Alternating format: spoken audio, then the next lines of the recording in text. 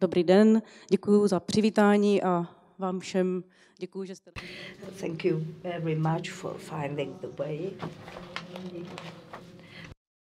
It is a bit difficult for us to find the way around. Well, we already apologized, for this because simply the venue has changed in the nick of time. Let's not talk about that anymore. Now, I focus on vaporization. I've been focusing on it for about 10 years. For 8 years now, I've had the opportunity to always sort of sum up the results and to present it.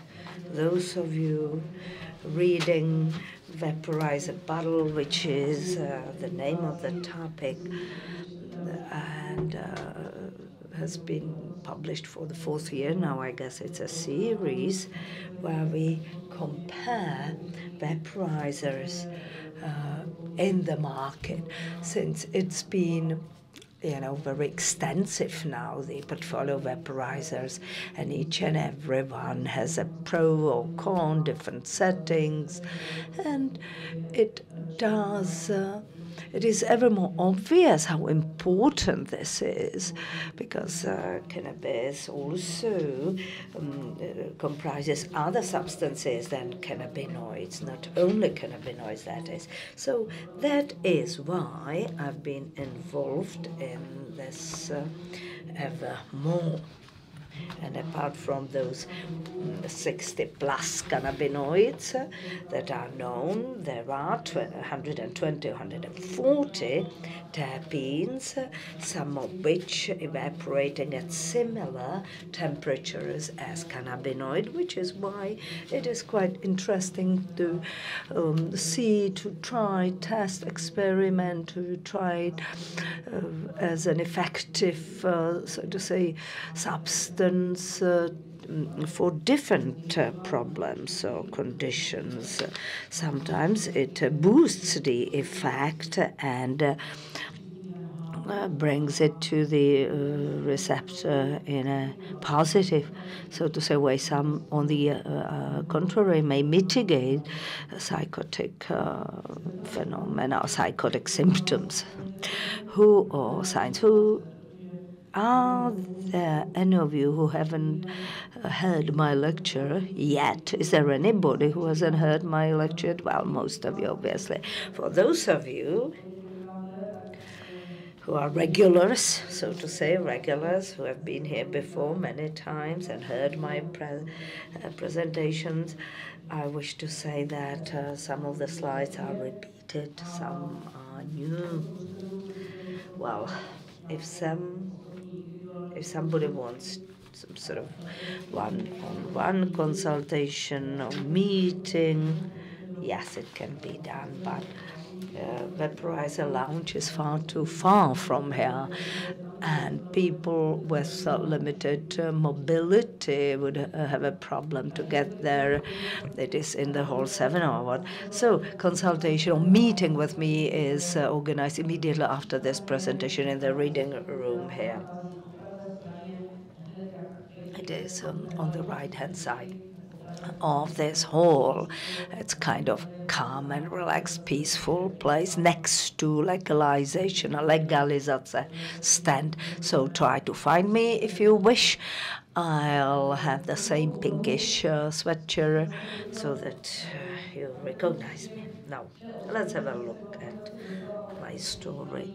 Like most people, I got to vaporization from smoking. So these were the problems I suffered, or disorders I suffered from. Most of you have experienced that. There is plenty. It all started in 1993 by insomnia or sleeping disorders. I've always been given some stuff from my friends, and later on I grew something, whatever was available, and it continued from the ointments, cookies, or meals to vaporizers, smoking to vaporizers, which helped me get rid of the nicotine addiction. So I gave up smoking. I couldn't, I wasn't able to consume it in any other form but together with tobacco. So vaporizer actually saved my life, or saved me. I then set up a website, Vaporizer Club, then the same on the Facebook, and I did my best to also get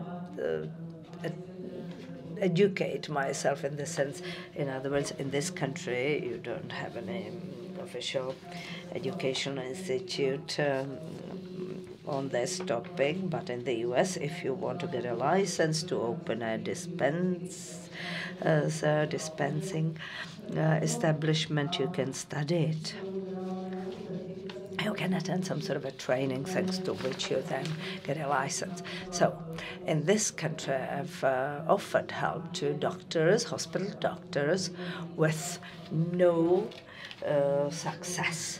In Brno, they have vaporizers at the hospital, but they have volcano, and they didn't use it because they were waiting for some official translation, I guess, to start using it.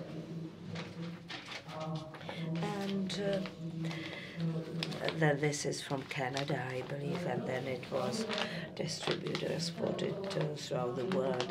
Well, why vaporization? Well, the major reason is that you do not burn it and incinerate. Whenever you burn something, you have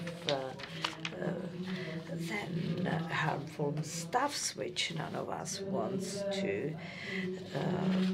the exhaust or combustion products which you don't want to consume. Now, once you put it aside, you don't inhale it anymore, it doesn't penetrate your body but the air. So you merely snuff from the container or mouthpiece or something, and only then the vaporizer is active, or wax. But even though in some cases there is spontaneous evaporation, but it is far better than if there is cannabis in the cigarette and there is a combustion. Plus, also up to 90% of the active ingredient or substance can be used, obtained while if it's smoking, it's 95% of harmful stuff. So and only 5% is the active ingredient or active substance. And you also distinguish the different flavor and fragrance. Cannabinoids actually come to fore only when the temperature is 158. 158 is the vaporization point of THC, and 159 it has no more any sort of taste-related effect, but cannabinoids start evaporating, and 110 it is all evaporated, but it hasn't been burnt or combusted. Therefore, it is the cleanest form or option, and it's pretty fast or quick onset of the effect.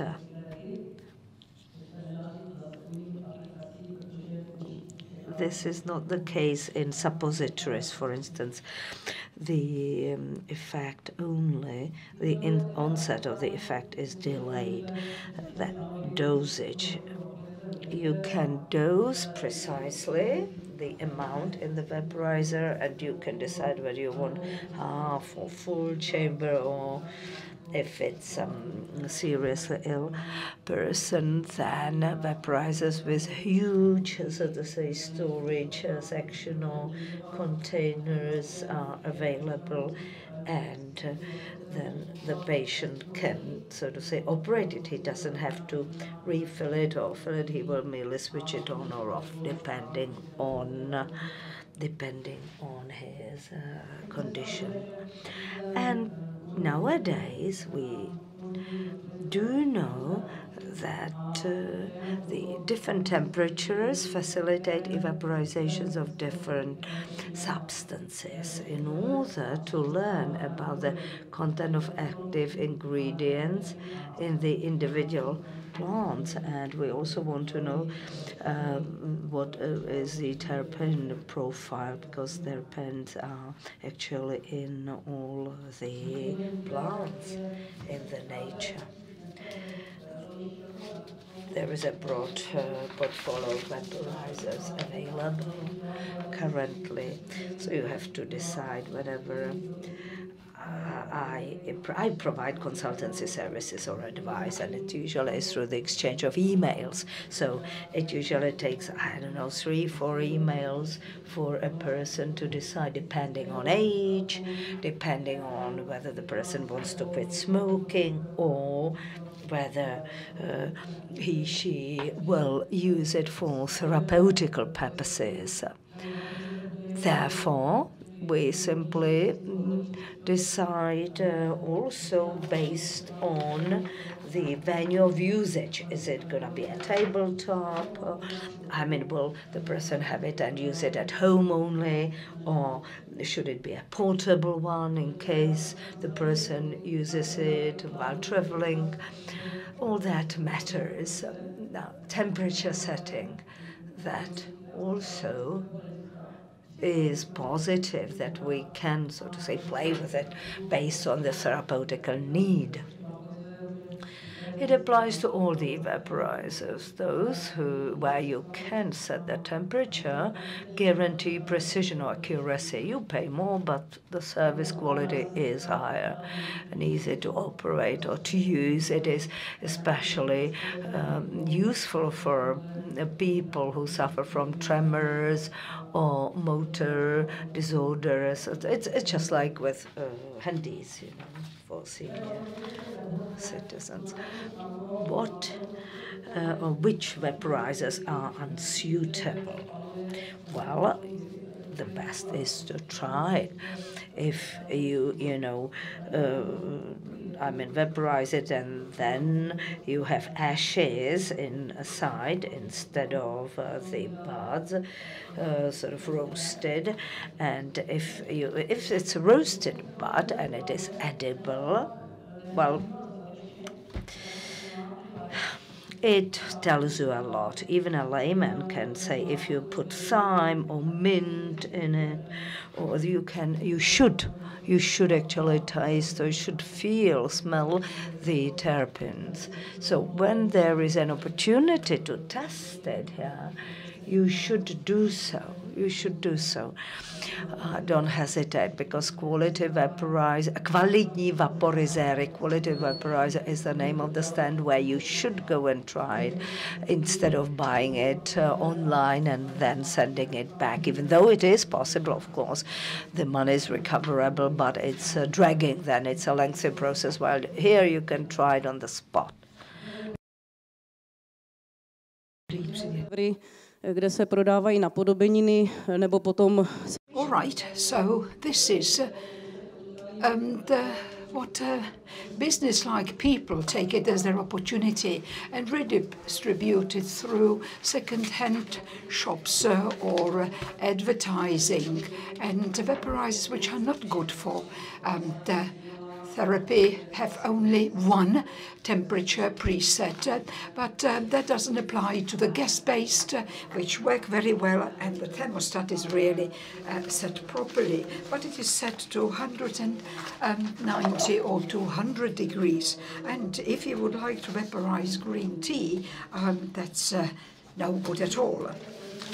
And also be afraid of suspiciously low price, and if you don't give a guarantee for 24 months, because this is your entitlement by law, and if you are not attentive enough, these businessmen would abuse it, and you know, before the operator is charged, he goes selling his products. This could be an ideal vaporizer, because we also receive certificate of the materials used to make it. Ideal, of course, would be the retention time, which means 1.5 hours, which is about 10 to 11 setting or sessions a day. And it would be ideal if we would have a temperature range of 80 to 225 centigrades. And those of us who would like a sharper taste and earlier effect, because you have to switch off your cigarettes and etc. Some vaporizers have 235 degrees, which is really too much, but it can help somebody who wants to get real intensive taste. The price which would be charged for these optimum vaporizers is something like 3,500, top price 15,000. It would be important to have rechargeable or exchangeable battery, or if you could use not only dry stuff but also extracts. And extracts are becoming very attractive, because you can get CBD crystals, which is a very good medium for the vaporizer. So if you ask for CBD, you can get it this way. Excellent material, therefore warming up the chamber is ceramics, and the mouthpiece made of glass, because this really doesn't hamper the taste. No admixtures, of course, if it is manufactured properly. And here we have a new the vaporizer, or comparison really, of two basic types of evaporation and the conduction.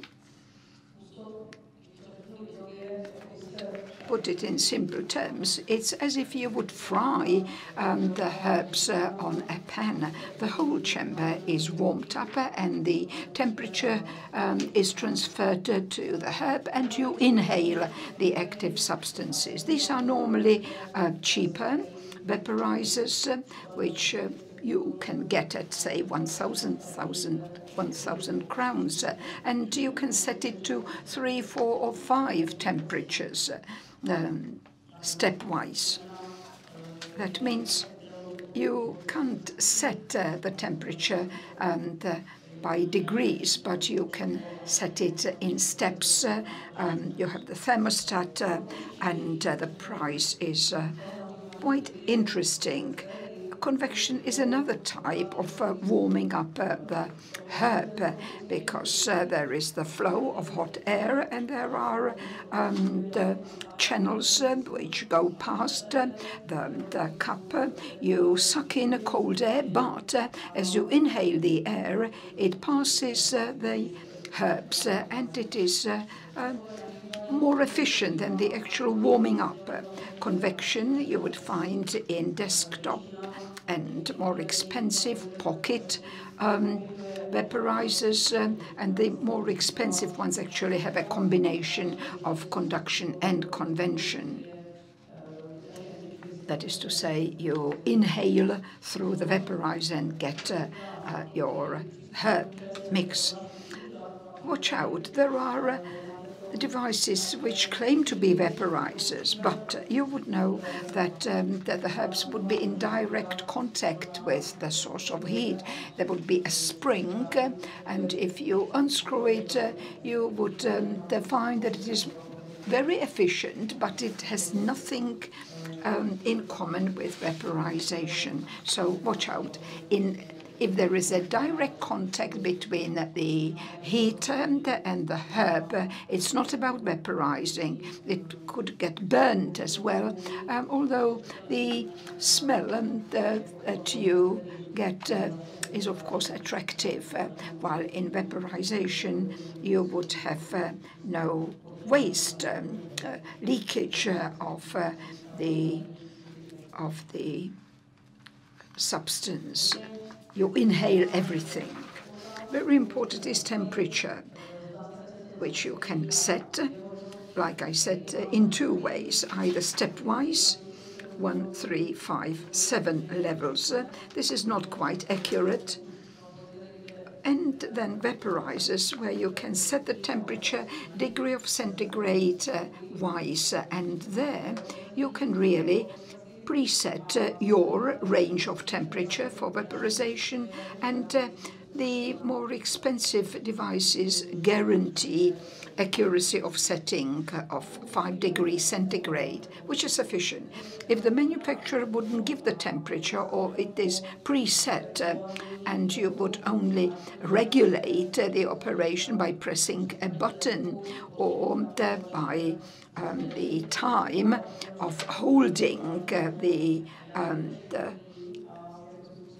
set, it depends on you really.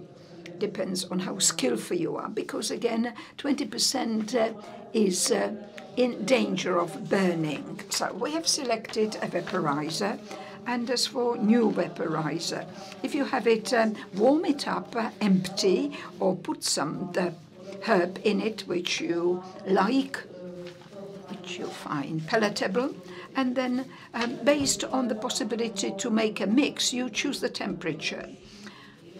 You should bear in mind that you should crush the dry herbs as much as possible. They are dry, but they do have some moisture, which in vaporizing would be, so to say, used up. As for the herbs, you can choose them. On web you would find characteristics and profiles of individual varieties. You will be able to find your variety and buy it. Or you can grow it yourself, of course. We know that in Canada or United States they developed a variety specific for a girl who suffered with epilepsy, and the variety had no THC, so epileptic patients today have a chance of using just CBD cannabinoids and reduce in this way the number of seizures. So if you have if you know a person who suffers like this, he will tell you how desirable it is to reduce the number of seizures from 10 to 2 a day. When I advise people what to do, I always say set the temperature as low as possible, particularly if it is your first experience with the herb. I repeat, start with the lowest temperature, use as little quantity as possible, and increase the temperature stepwise after each 5 minutes. Watch it, put down your perceptions. You would then know the point of time when you felt the first effect of this therapy, which is important. It's quite expensive unless you have your own source of cannabis. So once you have found what you consider best for you, stay there. Don't use more, because that should be sufficient for you. But make sure that you, so to say, treat yourself as a patient. We all respond to terpenoids in different ways. And a couple of tips and tricks. Every vaporizer is a specimen. So if you don't like the vapor that you get, try to compact, for instance, the herb, or loosen it. Much depends on your vaporizer. The conventional, the more expensive ones, appreciate fine and slightly packed charge. And also, if you have time to, so to say,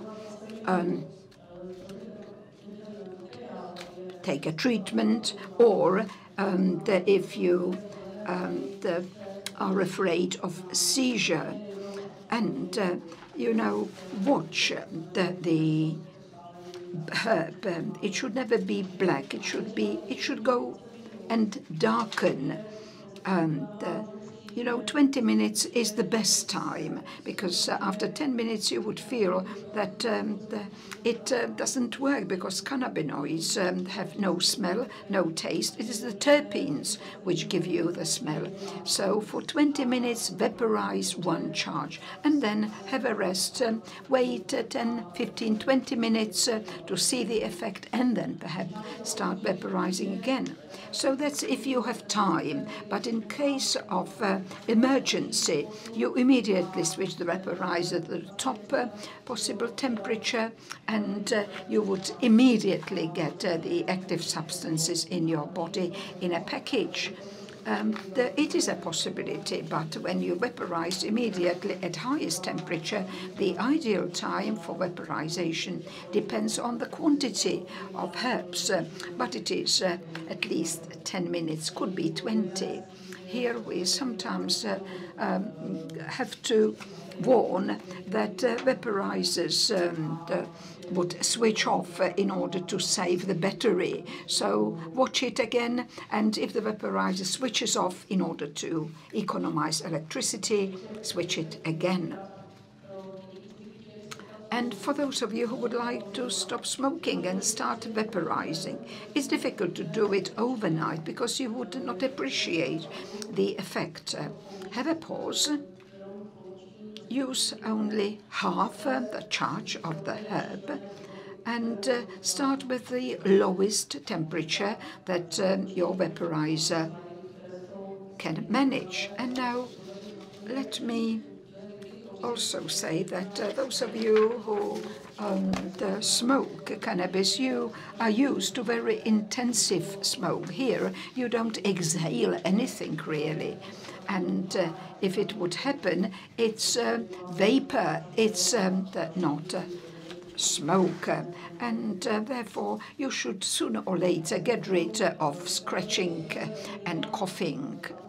And this is a table showing the active substances and how they work, at which temperatures and for which diagnosis.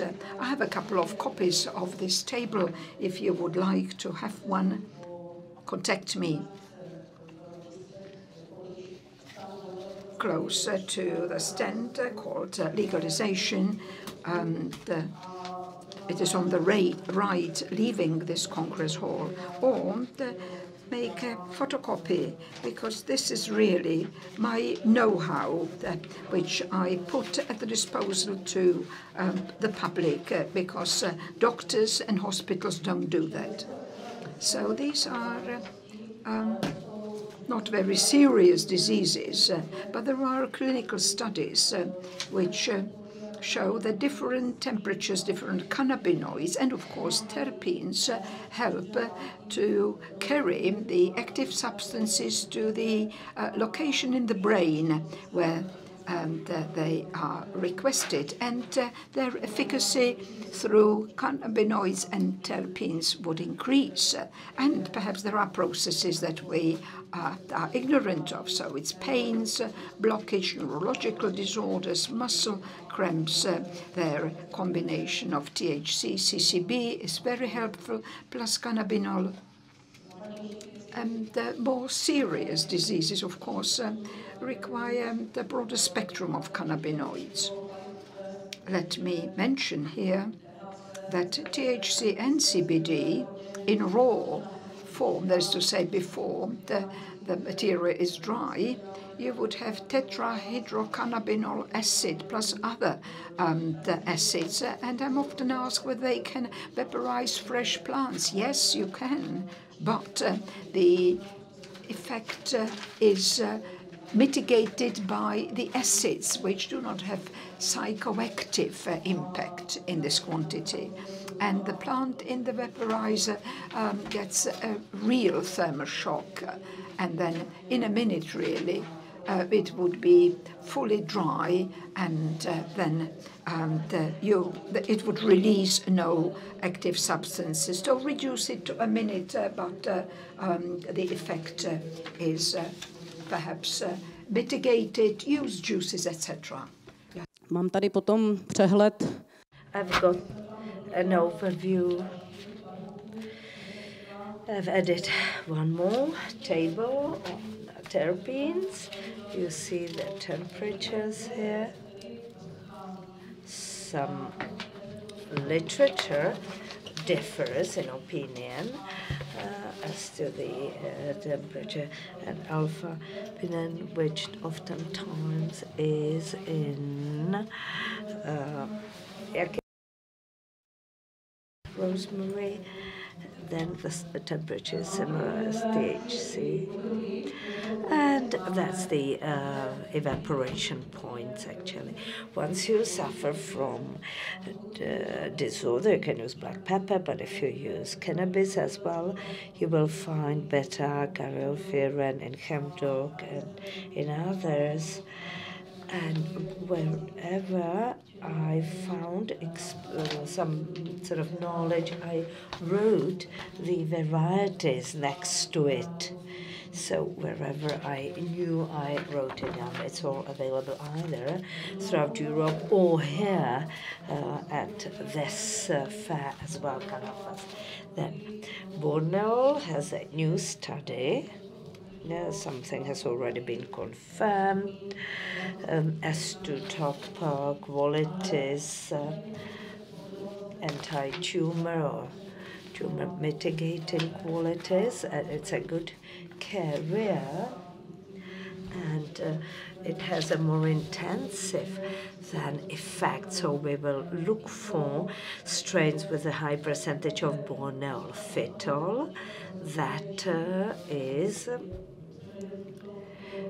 in chlorophyll of each and every plant, and it is highly represented or present in green tea. So, among other things, it lowers cholesterol. Therefore, again, you have next to some terpenes, you have the varieties or strains. Jack Herrera is full of aromatic terpenes, and there you have to be aware because that some are lethal, like nicotine. I mean, it's not likely that you would overdose on nicotine, but terpenes are available in bottles here too, and they're sold here. But usually it's terpenes obtained from other plants, but cannabis, and the effects are the very same. You can perorally use it, but eucalyptus, for instance, is not to be used in pregnancy. And there are some other limitations. So you have to properly study it if you want to take it. And you should also check the boiling point and the high-risk dose, even though in reality it is almost impossible to be overdosed. This you can also copy if you wish. I refer to some of the studies available on the web. Usually rats are used for the studies. It's not allowed to do these on children. So we only know that thanks to the parents sharing information with us. This is a reference to some organization, Vaporizer Club, that's me who does that or writes that. Most of it you find at web. Nawasako, that's the State Institute for Cannabis Control. I mean, it's still, you can find actually the list of doctors there, but it is still a kind of stigma or stigmatized topic. So you will not easily find the names of all the doctors there. We have got maps of what, thousands of SACL, that's the State Agency for Medical Cannabis Service, SACL, S-A-K-L. And information on Borneo and latest developments you will find on herb.co and such sites or web pages. You have multiple in the Czech language, cannabinoid.cz with a single N, not double N, is a very useful place to access for more information. And one of the best informational studies is NCBI one, where a study from 2011 has proven synergy with cannabinoids and terpenes, so actually synergy between that and that.